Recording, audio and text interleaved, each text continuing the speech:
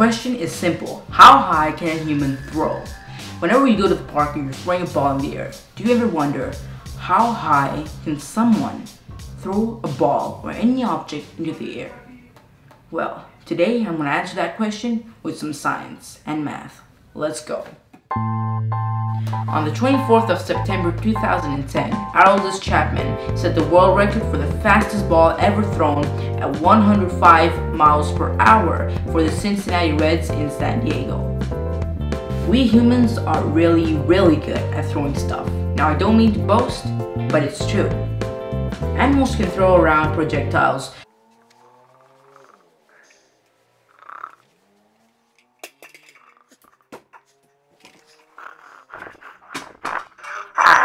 but it's only us who can throw them very reliably, knowing that they will hit the target. People, this is my brother. He's apparently very cute.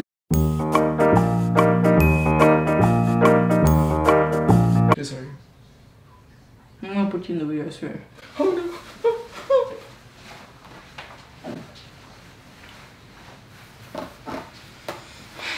Now you might think that rock throwing, what's rock throwing? Doesn't really matter, does it? But it does. Now, some researchers have pointed out that it might have played an extremely crucial role in how the human brain has developed over time. So, from this knowledge, a very disturbing question arises.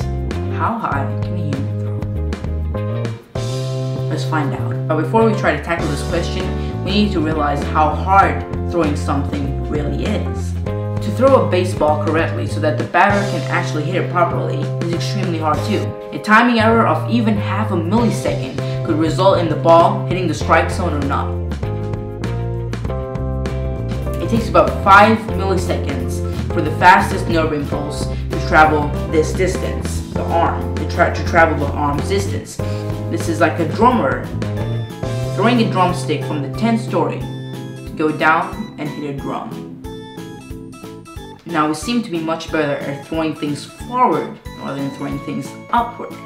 But since our question is how high can we throw and not how far can we throw, we could use some projectiles that will curve the ball upwards without adding or subtracting the velocity from the ball or the speed of the ball. So we could use this projectile as pointed out by Randall Munroe. Now, getting back to the topic, an average person like you or me could probably throw it around 15 meters high. However, a person with a reasonably good arm could probably manage around 25 meters high. A pitcher with an 80 miles per hour fastball could probably manage around 50 meters high. Not that bad, huh? Now, Aroldis Chapman, his ball would probably manage around 70 meters high. This is all doing with the hand. All we're doing right now is using a baseball and throwing it at this projectile that's going to curve it up without adding or subtracting any velocity or speed to the total. And so we're going to know how far it would go in the air. But what if instead of using a baseball, we use something like a golf ball? That would be easier to throw since it's lighter and it would be faster. Now, it's calculated that if Aroldis Chapman threw a golf ball at the same speed, then it would go about 80 meters high into the air. And that's it. 80 meters into the air, and it's probably not physically possible to throw any higher than that. So, how high can a human throw? You're looking at 80 meters over here. This is probably the maximum altitude for an object. Thank you for watching the video. If you liked it, please be sure to subscribe and give it a big thumbs up. And I'll see you next time in the next video.